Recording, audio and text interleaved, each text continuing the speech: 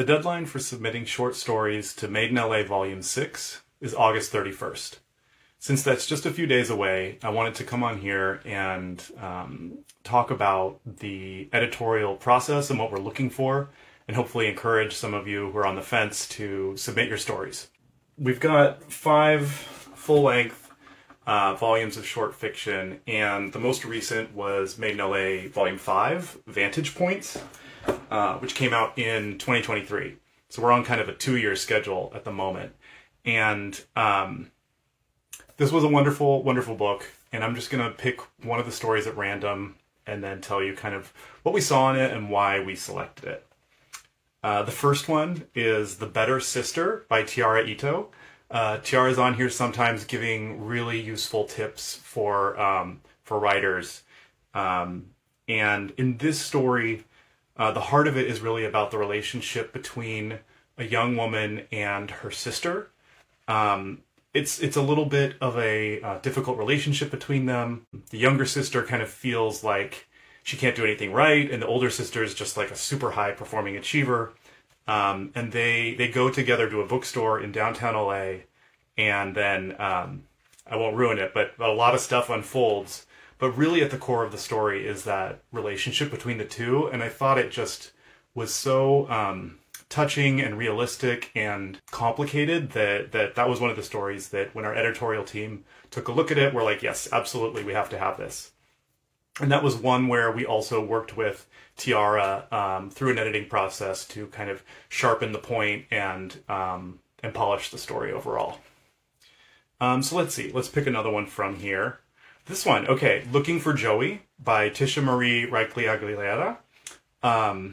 This one, you know, it got my heart immediately. It's a story of an older sister whose little brother goes missing, and she's trying to find him and kind of save him from the toxic situation he's in, which is that he has come out, but his parents are not supportive, and it's really difficult for him.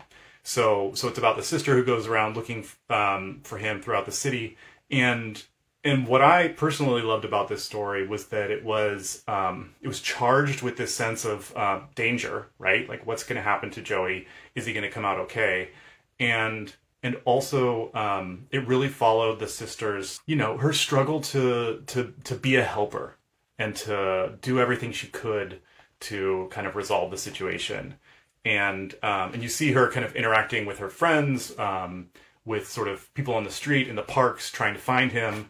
And it really comes through that character's, you know, love for her brother and how much care she has for him. And just the scenes were so evocative. I mean, if you want to talk about, like, don't read this when you're hungry, because there's a lot of good food in here.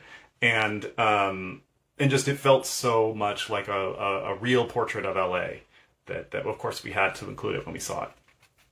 And then, well, I was flipping pages back, and the next one I came across was by Carter Mycroft. It's called Drift Longshore. And this one I loved because Carter is a really talented writer in the way that he can portray weirdness in a very kind of banal setting. So this is actually, I think, the 3rd story that we published by him over the years, and you know, it's weird. There's a woman on the beach who, well, I won't go too much into the details, but the way that Carter can capture that weirdness, they're such a talented writer. They really get to this kind of sense of unreality that so much of LA can put off as a vibe. So definitely check out Carter's story, Drift Longshore. I guess I could go into all of the stories in Volume 5, but I do want to go back a little bit more into the history and talk about some of them that we selected in Volume 4 and Volume 3 too.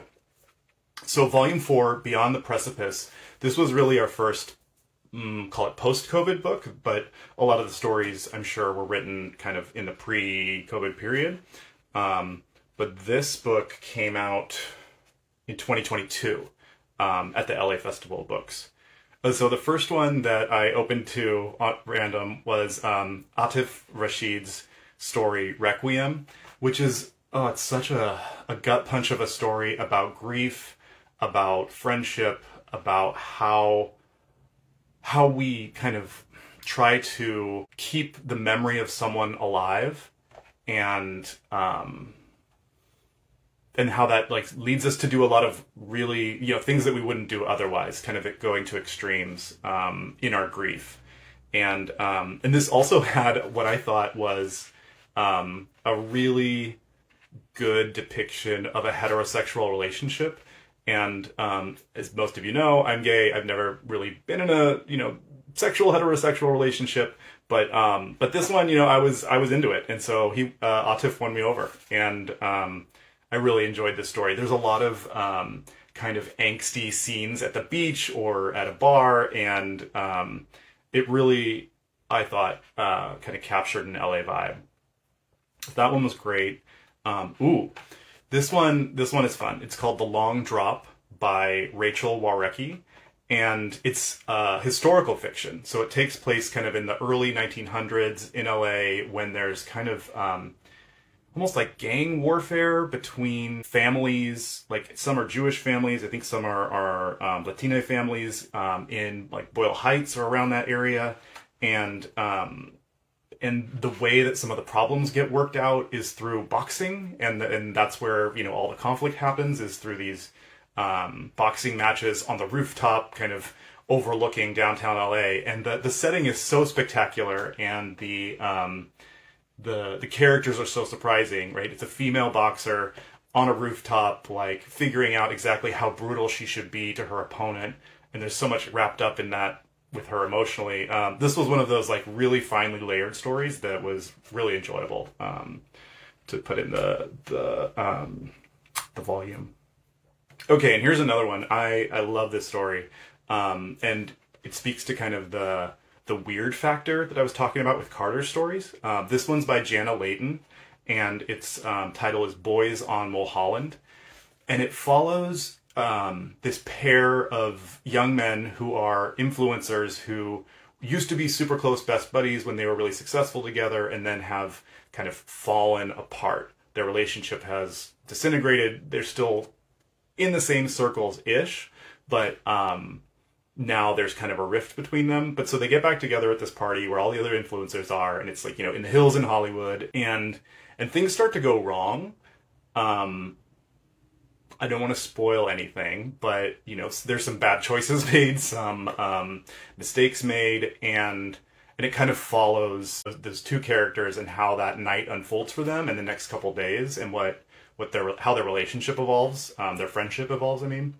And it also has this thread of real creepiness around the fate of one of the other characters that's in this like kind of otherworldly Hollywood Hills with bizarre encounters. It has, if you've ever read Cold Heart Canyon by Clive Barker, it has that same kind of feel where it's like the real and the unreal are mixed together, and we can't really tell them apart. And that leads me to actually another story in this book, in volume 4 of Made in LA, which we titled Beyond the Precipice, because a lot of the characters in this book were going past what they knew and finding themselves in kind of unfamiliar places, or like the title of Rachel's story, A Long Drop. So this one was by Nick Doretta. Nick is a mystery writer whose A Deadly Walk in Devon came out earlier this year. So, we've been publishing Nick for a few years, and then he had his big break with this book, and now he's got a few signed with a small press, and they keep coming out. Like, there's one each year for the next couple of years. So it's been so exciting to see Nick kind of blossom and be going places. So this was, I think it was the first real like COVID era set story. And, we published it in 2022, I think. So, one of the things I love about Made in LA is we can find and select stories by writers that are as contemporary and recent, as fresh as anything else out there. Our turnaround time is like 9 months from submission to publication. And so we get to like see kind of stories that that writers have had in their hard drives or wherever they keep them for a while, or ones that they've just written. Like I know right now it's August 2024, and some of the stories that we're reading for volume 6 to publish in April next year were just written. So it's fun to have that kind of rapid turnaround in publishing, because it is so rare. It is so rare. It is way more common to be working on a book, and then, you know, a couple of years pass, you finally finish it, you get it off to your agent or your editor, and then a couple of years pass, and then it finally comes out, and you're years past where you were when you were writing that story. So we here at Made in LA, we just have like a little bit more flexibility with our schedules, and we can get stories out there, you know, really soon after they're drafted. And we go through an editing process with every story, some more intense than others, but every story gets edited so that it's as polished as it can be. That includes reprints. So we do accept reprints, and in some of the cases where we've accepted a reprint, we've also worked with the author to edit it a little bit more, just to make sure that it's, you know, as strong as it could be. And from what we've heard, you know, the authors really appreciate that care that we take with their stories. So I think I got a little off track, but I was talking about Nick's story. The title of that is Pandemic Salon. And I love this story. It's about kind of an actor who's got a theater production that he's getting ready for, kind of an older gentleman, and it's right on the cusp of the pandemic, and then all of the theaters close. And suddenly, you know, like everyone else who was in theater back then, but, you know, also many other jobs, he's kind of out of work and doesn't know what to do with himself, kind of isolating at home alone in that case. And he learns of an opportunity, and it's to perform at this house in the Hollywood Hills in front of an audience, and everyone is masked. And I don't mean just like COVID masked. Everyone is like masked, like full masks, like very creepy vibes. If you can tell, I love a creepy story, and many of my co-editors also enjoy those vibes. So it's, you know, sure, I'll take a like fun and light romance, but if you want to do creepy LA, I'm here for you. I'm ready to read it. So yeah, so Nick's story was about that actor, and it just, you know, it's one of those stories that when it came to us, it was just so polished and perfect, and like the tone he hit it right on the mark, so that yeah, we obviously were like, yes, please. And that, I think, was the third story of Nick's that we had published. So I think he and Carter are in a tie for the most stories across all of the volumes, I believe. Maybe that will change with volume 6. We'll see. Okay, and then let's go back even further to Made in LA, volume 3, Art of Transformation. This one was originally scheduled to come out in April 2020, and then, whoops, you know, something happened. And we did manage to bring it out later that year. So we had like a Zoom Halloween party and then a launch party online for Made in LA Volume 3. And I think those videos are probably still up. Yeah, what a time. So these were all like written and edited, you know, around before 2020. And let's see. Which one? Oh. So Sarah Chisholm is one of our co-editors now, and had submitted a few stories for Volume 3, 2 of which made it into the book. And this one I love. It's called We Found Love as the Undead. And it's about this graffiti artist in Little Tokyo who has the ability to resurrect these 3 sisters who keep recurringly killing themselves. And he resurrects them by like painting them with his spray cans. And again, to talk about creepy, it's kind of a beautiful undead love story, but with a really dark kind of undercurrent. Yeah, Sarah's amazing. And I wanna just reassure everyone, not every story in these anthologies is creepy. Plenty of them are not.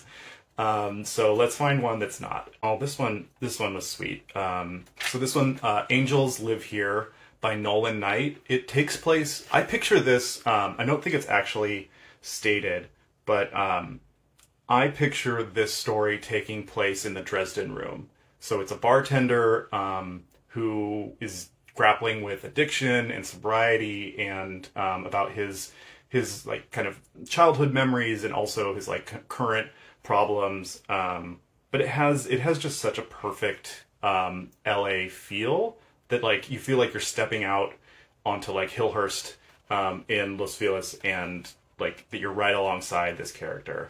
So that one's great and not at all creepy. It's actually poignant and sad to some extent. And then I'm avoiding some additional creepy ones. Let's see. Oh, okay. I mean, I'm not a crybaby, but sometimes I do, you know, get a little teary-eyed reading these stories. This one in particular, the title is The Good Life of Duke, and it's by Eric Gonzalez Kramer, and it's about young man who's kind of struggling in LA alone. He's a transplant. He's, you know, just arrived and very lonely, and I think maybe like broke up with his girlfriend or whatever, and adopts a dog that was sort of survived a hit and run incident. And it's about their relationship, and it's a little bit whimsical, a little bit magical, and it's heartwarming and sad, and not at all creepy. Even though there's a little bit of sort of magical realism that's there. Not creepy. I'll do one more from here. Oh, this one's great, actually. Okay, so Lenore Robinson wrote a story called #Millennial Existentialism. And this story, to me, would be perfect to include in Volume 6 if we hadn't already published it in Volume 3. It has, like, Chapel Roan vibes all the way through. Like, it is about going out in Echo Park as a young person, like trying to find some fun, trying to find your scene, being isolated but wanting to be around people. It just has that. It has that perfect like, how do I find my place in LA when I just arrived vibe. And you know, ladies kissing. So that's a good one. And then. Oof, okay, and I want to just shout out to Allison Rose, who writes a fierce story in here called Night of Fires, which is about two sisters who are going out around the town, catching up in a way, but there's this undercurrent of resentment and trauma about what they've been through, surviving as orphans after their parents were killed in a house fire. And this is just one that just keeps ratcheting up the tension until finally, like, it blows up right at the end in such a perfect way. Yes, this was a pretty creepy volume in case you're interested in that type of stuff. So that's it. I mean, I don't want to delve into too much. I've been on here for a while, but just if you're a writer out there with a story that is set in LA, we want to read it. We've got, at this point, 90 plus stories that we're working our way through. So you're again in good company if you submit your story. And we'll be reading through them over the remainder of the summer and part of the fall, sending out acceptances, late fall, hopefully. And our team is just really excited to bring you a new volume of short stories that showcase the wild, diverse, and sometimes creepy life that exists here in Los Angeles. So we hope to read your stuff soon. Take care, everyone.